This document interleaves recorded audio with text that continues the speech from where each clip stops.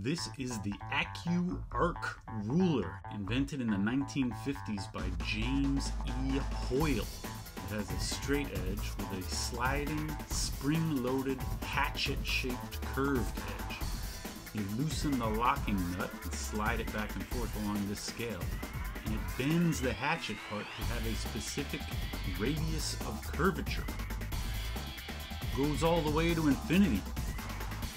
This thing is made for drawing curves, specifically arcs of circles. Like, say I want to connect these 3 points with a curve, specifically the way that a circle would go through them. I suppose I could try to freehand it like this. Oh, that was pretty terrible.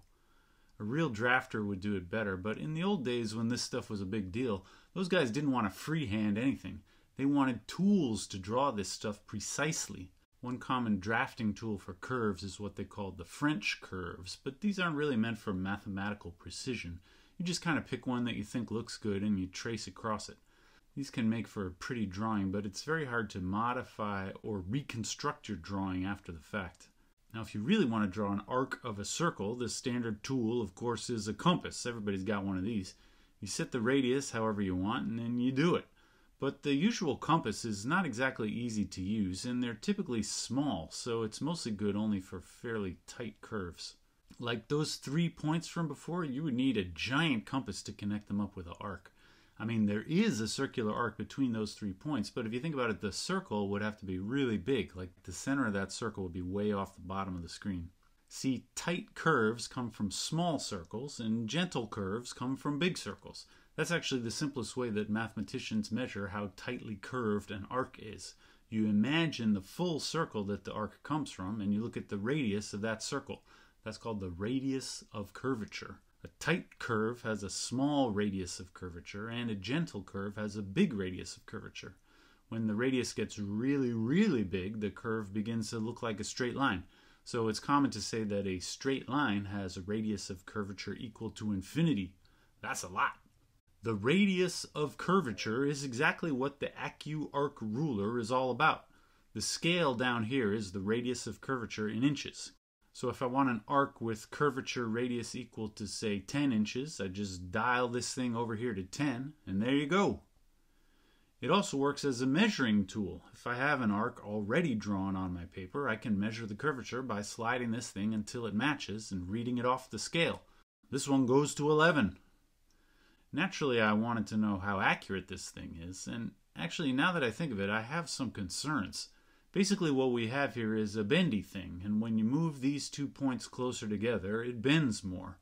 But does that really bend like a circle would? I mean, geometrically, does that shape really make an arc of a circle? This thing is like a pole vaulter's pole, right? It wants to be straight, but you bend it by pushing the 2 endpoints together. But a bending pole doesn't make a circle, does it? I mean, it's like much more curved in the middle than it is on the ends. Looks to me more like a parabola or maybe a catenary, some kind of ellipse maybe. I mean, just because it's curved doesn't mean that it's the arc of a circle, right? So what shape exactly is it? I tried to look this up, and let's just say there's no simple answer. The mathematics of bending beams was developed in the 1700s by Euler and Bernoulli, and in most cases it results in shapes that are described by differential equations which can't be solved analytically. So you don't always get a curve that makes an ordinary nice kind of shape. But the ACU-ARC ruler isn't just a bent beam. It also has these springs in it which pull the struts together, and I guess they try to equalize the curvature as you move across the thing. So that should make it circular, I guess, or pretty close at least. I don't know, maybe some expert in the mathematical beam theory could figure this out for us, but I ain't that guy. Let's just measure it. I drew 4 arcs with radius 7, 8, 9, and 10 inches. I scanned it into my computer, hopefully avoiding any distortion from a camera lens, and here's what they look like.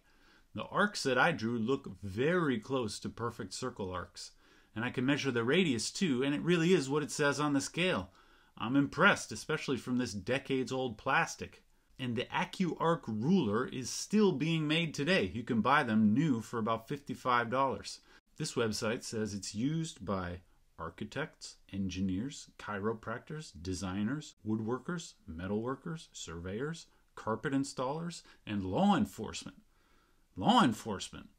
What kind of crimes are we doing out here? Actually, the ACU-ARC Ruler wasn't the only drafting tool with the ACU-ARC brand on it. They also made the ACU-ARC Curve. It's a plastic thing that bends and holds its shape, so you can match a curve on paper and then reproduce it on another piece of paper. Looks pretty interesting, but I don't have one. And I just discovered that James E Hoyle created another invention, one that has nothing to do with curves or anything. It's actually an invention that I've used myself, even when I was a kid, decades before I'd ever heard of James E Hoyle, inventor of the ACU-ARC Ruler and ACU-ARC Curve. Probably you've used one too. Did you notice in those nice company photos, there's always a pencil there? A pencil with that triangular plastic grip thing on it. Well, that's because in the late 1970s, James E Hoyle invented the original triangular pencil grip. It was endlessly copied, but this guy did it first. It's weird. James E Hoyle invented a sophisticated tool with a non-obvious design, built his own business to market and sell this thing. Just imagine all the time, expertise, and hard work it took for him to conceive of and build the ACU-ARC Ruler. But if James Hoyle is remembered by history, it'll probably be for this thing. A simple hunk of rubber, something he probably came up with in just a few minutes. These two things are like opposite ends of the spectrum. One is very sophisticated and so specialized that almost nobody ever used it. The other is simple, so simple that you don't even notice it, even if there's one in your kitchen right now. And I wonder, which one did James E Hoyle take pride in as his life's work? Which is the greater accomplishment? I don't know.